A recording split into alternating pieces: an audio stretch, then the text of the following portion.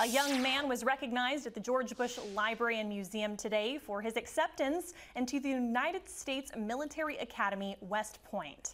Dylan Turnbull is currently at Marion Military Institute. Congressman Pete Sessions was there to provide that recognition and share a few words. Dylan says growing up, he was in awe whenever he saw a soldier in public.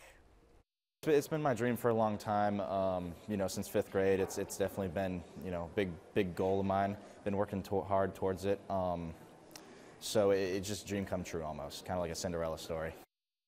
Sessions, who has appointed people to the academies for 25 years, says there are young people all around the world keeping the United States safe. This is about keeping the homeland safe against people who might do our people harm, and so I have great confidence in the young people, their training, their mission, and their ability to protect our country.